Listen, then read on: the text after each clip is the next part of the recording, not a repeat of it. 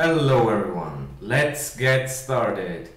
I've been challenged by another argument why banks would not use XRP, because the big banks, the tier 1 banks, basically have a business model there to make some money from the smaller banks. Now I want to give you an illustration why I think that's just a bad joke. Let's assume there's a country with few hundred farmers and a few big farmers, and only those big farmers, the tier 1 banks, have the carriages to carry your load to the market and stuff.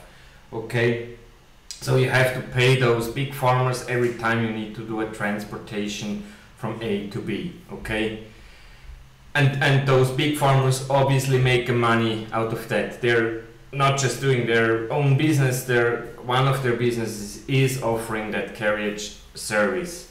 And now comes along a guy who provides you with kind of free trucks which can be closed properly so that the load doesn't fall off during the transport. Do you really think those smaller farmers would not just get the free trucks in order to be able to carry their loads from A to B?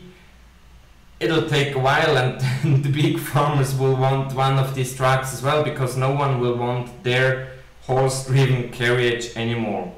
That was the last one for some time. Cheers, peace, relax. Thanks for your confidence.